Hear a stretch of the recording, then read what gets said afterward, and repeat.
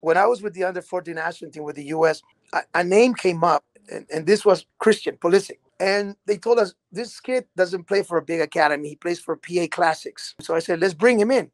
So we brought him in, and he was one of the smaller guys in the under 14s. And I said, look, this kid has a lot of potential, right? Let's keep him and let's surround him with people who are going to be physical and let him create, have the ball, give him the freedom to show what he can do with the ball.